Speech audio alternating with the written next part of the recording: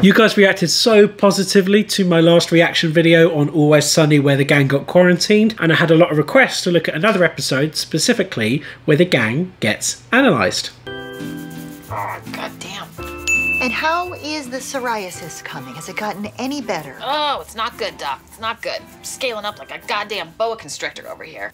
Skin conditions can be manifestations of deeper issues. Well, you're not a skin doctor, so let's drop it already, okay? Fair point, but stress, anxiety, depression can manifest with physical symptoms. Usually, they're quite mild. Irritable bowel syndrome, migraines, even skin conditions. Sometimes they can be really severe though. There is something called conversion disorder where overwhelming emotions can lead to a loss of neurological function. You suddenly go blind, or you stop being able to move your arms or move your legs. Sometimes you lose gaps in your memory. Interestingly, the mood stabilizer lithium has been associated with increased flares of pre-existing psoriasis. Don't know why, but it happens. I got beef with you. Excuse me? I am mad at you. Remember that cooperative dinner you had me have with my friends so we could try and resolve some of our issues? Well, it blew up in my face. What happened? Screaming and tears and physical threats. Frank pulled out his gun. Somebody dropped the N-bomb. I don't remember where that came from, but it was messy. Wow. But blaming other people is a very good way of avoiding taking any personal responsibility. The therapist's job is then to absorb it, reflect it back, and think about where the source of the anger is. Usually, the source will be internal, i.e. with D, rather than external, i.e. with the therapist. Who's going to do the dishes? And also, this is a great opportunity for you to see how insane my asshole friends are. You brought them here. Of course I brought them here. What, are you gonna come to my house? Hey, assholes, get in here. You gonna sort it out? Now? To sort it out, ready? How long are we gonna sit out there for? All right, listen, lady. I'll tell you one thing. I ain't doing these goddamn dishes.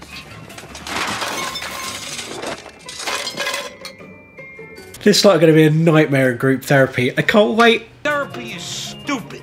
I don't trust the shrink. They screw with your head. Frank, it's the only way to settle the argument and find out who is the winner. The term shrink, which is short for head shrinkers to describe psychiatrists, apparently it stems from like Hollywood in the 40s where they used the term quite a lot, and even that was based on like some Amazonian tribe that used to shrink the heads of their vanquished enemies. Psychiatry have done some weird stuff in their history. We've never really done that. I say really done that. We've never done that. I wouldn't know how. But it is clearly about much more than just the dishes.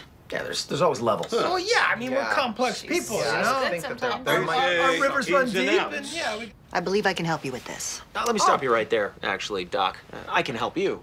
You see, I have a background in academic psych myself, from an Ivy League college, no less, not this LaSalle. It sounds like a pasta dish. Dennis fascinates me. He's so narcissistic. Probably a psychopath. Mac's pretty fascinating. But Dennis, psychologically, yep, I think he's top of my list. You know, sometimes I feel like they don't even understand me, and we're not even that good of friends. Ah, that's bullshit! That's bullshit! We're like the best friends in the whole goddamn world, and goddamn them for making me think otherwise.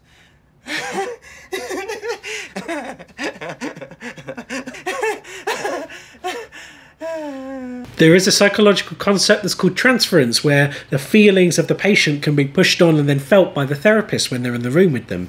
It can be a really useful diagnostic tool because if I, as a therapist or as a doctor, am sitting there and I'm feeling a certain way in the room, it's usually a pretty good reflection of how the patient may be feeling as well. So I can use that to help diagnose, but I can also use that to help try and understand and then use that as a therapeutic tool. Here, even just sitting there listening and watching Mac, it's a bit overwhelming the number of emotions that he's feeling in quite quick succession, and that's probably a big reflection of how overwhelming it must be to live in the mind of Mac. Mac, let me ask you a question. Yeah. Do you often feel strong emotion felt in quick succession? Oh yeah, and not just my emotions. I've had a slight fluctuation with my weight recently. I see. And how much weight are we talking about? I gained and lost 60 pounds in 3 months. And Fat Mac was definitely the funniest and the best Mac. Emotions are linked with pretty much every human behaviour, so weight and body image inevitably comes into it. And so much of Mac's self-esteem is wrapped up in body image. Wow, that's almost impossible. Well, first of all, through God, all things are possible, so jot that down. How do you argue with that? People used to cross the street when I would walk by. They'd be like, whoa, look at that monster coming towards us, you know, barreling towards us. Mac, you're not that guy anymore. Don't you think I know that?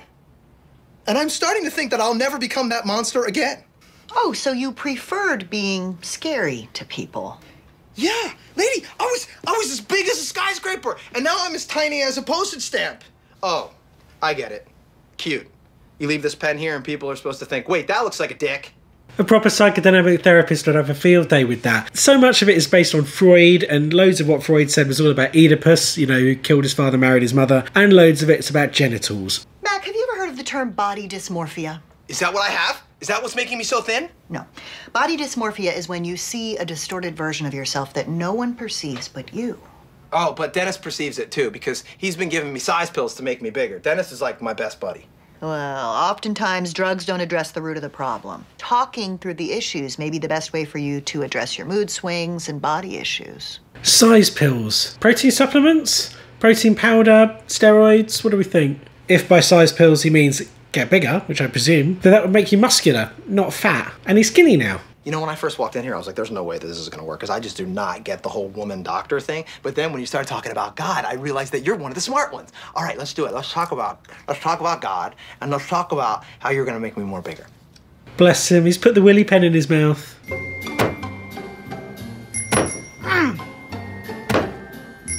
Charlie?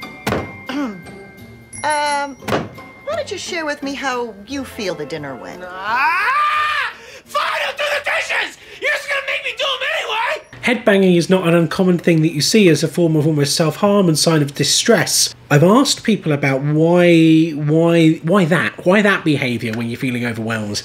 And some people have described to me on several different occasions about trying to physically get these horrible, distressing thoughts out of your head by bashing and bashing and bashing. You know, I love the dark, I love slippery things, I love being naked, in the sewer. Bleach smells good, it tastes good, you know, but it's just like, I don't like... No matter what Charlie says, no matter what Trump says, never, ever, ever, ever, ever drink bleach. Why do you think you're weird?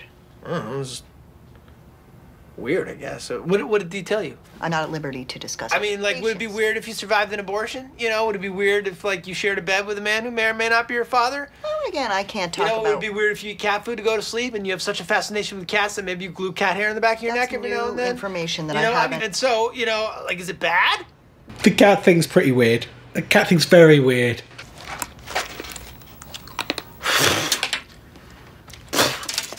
There is a thing in psychodynamic psychotherapy called a silent start. I don't really like it, but that's for some actual therapists to go, oh, I wonder why you don't like it. Let's explore that and think about why. Anyway, the idea is that the therapist stays silent at the start and the patient needs to talk first. And that can sometimes be really awkward. But the idea is that you let whatever anxieties are there bubble to the surface, and then they come out first, and then you know what the priority is that you need to start talking about and addressing. Let's talk about... I ain't talking about nothing. This skull is Fort Knox. Why don't you trust therapists? I opened up to a therapist just once. I was a kid. I got into a fight. The doctor asked me question after question. Got me so scrambled up. Next thing you know, I was shanghaied upstate to a nitwit school. You know what a nitwit school is? I assume you mean a school for the mentally disabled. Yeah. Not just for nuts in the head. Bodies, too.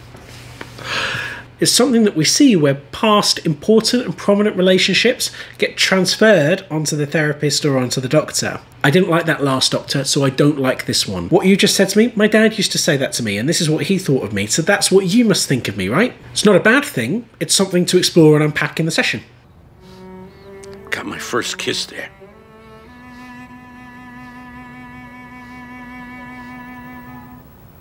Frank? It was terrible. But not her. She was an angel. Always smiling. That's because she had no lips.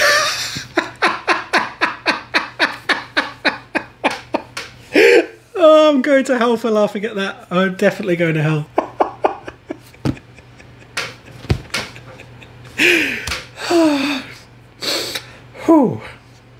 Oh, we're back. Let's talk about the dishes. Oh, she died 2 weeks later. She thought she was a spaceman with a plastic bag for a helmet. So she was psychotic. Fictional, but psychotic. Oh, he unzipped me. It's all coming back. It's all coming back. I hate you. It's all coming back, you understand? I don't like it. I don't like to think about it. You unpack all that stuff for the first time in a long time, all the emotions come flooding back, and it can be completely overwhelming. What do a lot of us want when we're feeling emotions that we don't like? Take them away from me, please. Someone else come and deal with them instead.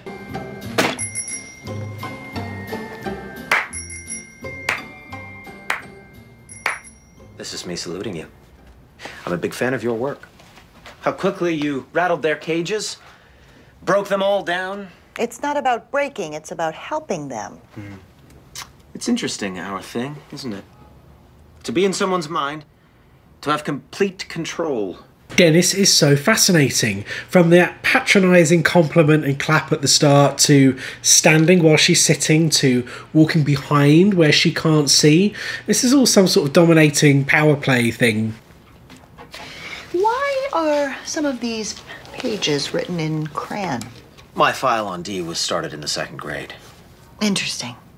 Don't say that in sessions. Don't say that as the therapist or as the doctor. That's making a snap judgment in front of somebody, and that's going to send their mind whirling because they're not going to know how to interpret it. Think it, but don't say it. Then think about why you think it's interesting. Then think about how you can reflect that back and use that as a tool to unpack things a little bit further. Tell me about these size pills you're giving Mac.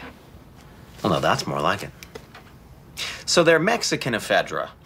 Calling them size pills was an elegant solution. The guy was gross. It was disgusting. He was fat as shit. He smelled like shit. He sounded like shit. His groans, his snores, the sleep apnea, it was gross. He was repulsive, really. So ephedra is an extract from a plant called Ephedra sinica. It contains a chemical called ephedrine that we use as a drug to try and raise blood pressure by vasoconstricting, particularly in anaesthesia where general anaesthetics can sometimes make your blood pressure drop too low. We can also find versions of this in some cold medicines as decongestants, because if we vasoconstrict and reduce the amount of blood getting towards the nose, then we reduce the amount of fluid that can seep out and congest us. The most common one is pseudoephedrine that we find in some over-the-counter cold medicines. Pseudo is a term that's thrown around a lot on shows like Breaking Bad, because pseudoephedrine can also be used in the manufacturing process of crystal meth. So that's where the stimulant effect comes in. That reduces your appetite, raises your metabolic rate, and that's where the weight loss comes in. Dangerous stuff in the wrong hands. You should do some quadrillid thrusters with me.